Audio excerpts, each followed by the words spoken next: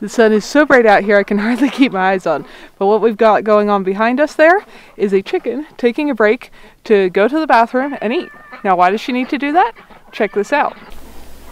So, Foggy's taking her first break in 5 days since she started sitting. Here's her clutch of eggs. She has her own water and food here. But there is a dozen eggs. She's been so far keeping warm. It's been below zero outside almost the entire time. The sun's shining, so it's warmed up in here a little bit right now. She is out to take a bathroom break and gobble down some food with the other hens. It took her a minute to find her way back in on her first outing because I'd moved her into here in the dark. There is Foggy getting settled back on her babies.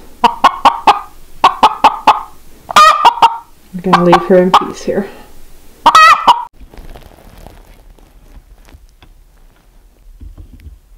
This lone chicken that's in the pen right now, that you can hear clucking in a little bit of a different way than normal, is Foggy.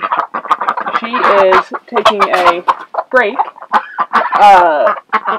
and she seems to not currently be at the top of the pecking order, so since everyone else is harassing her, I locked them out temporarily so she could have a little break and eat and drink and take a dust bath all by herself without interference.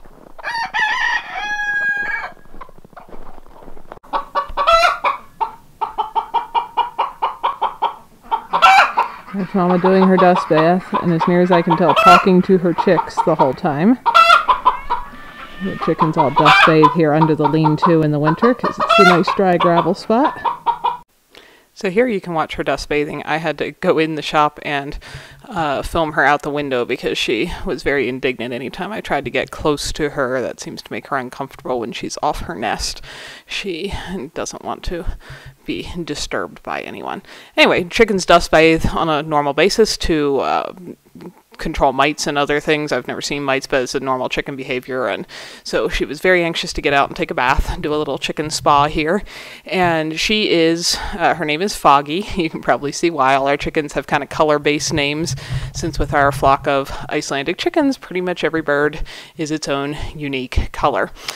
She was hatched here on the property last spring, later than this in the year, so she's about 8 months old right now, and she is determined to raise the second generation here on the farm, third one if you count the ones we originally bought from a different farm to start our flock, and she's has her heart set on doing that, so we're going to see if she can succeed despite the very, very cold temperatures.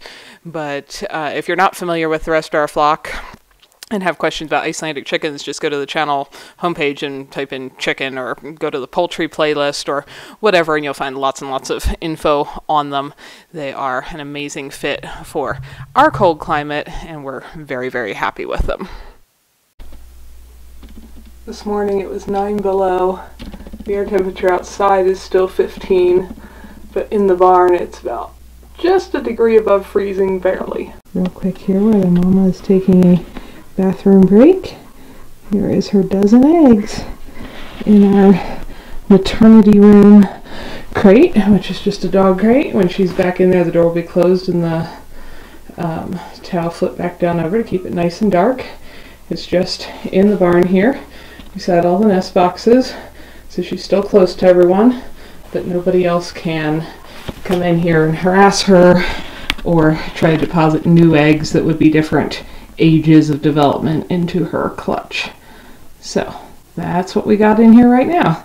They are, I believe, 6 days along at this moment, if she's indeed successfully hatching any in these temps. So she has finished her dust bathing.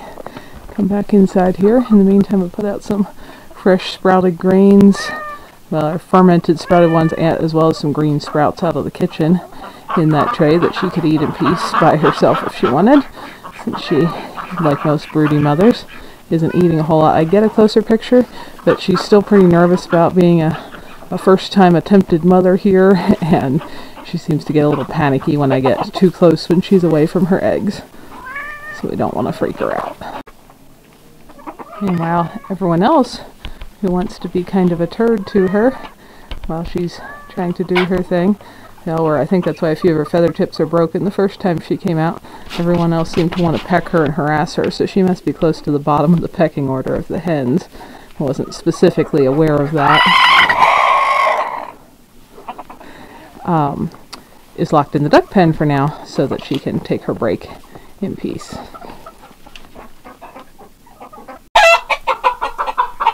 Now she's just run up the tunnel inside there, see if she finds her way successfully back into her crate.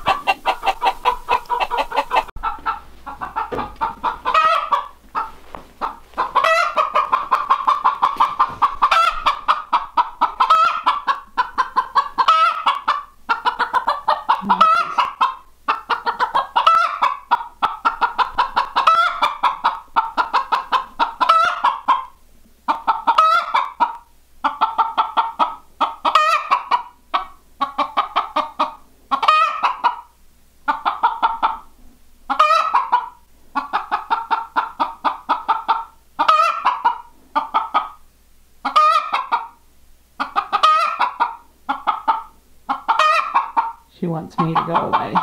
So we're going to close the door and let her settle back onto her clutch in peace. Yeah, she's working to shuffle them all back perfectly under her warm, fluffy feathers.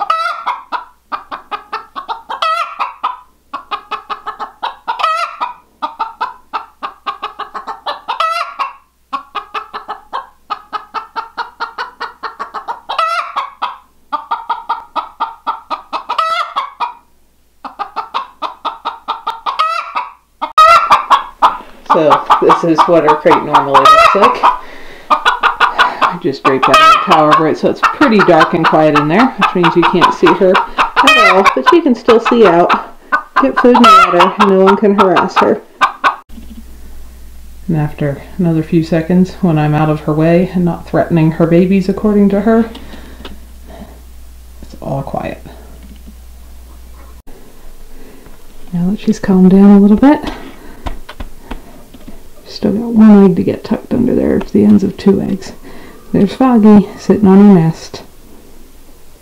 So, I don't know if she can do this successfully. We've had several broody mamas hatch both chickens and ducklings last year.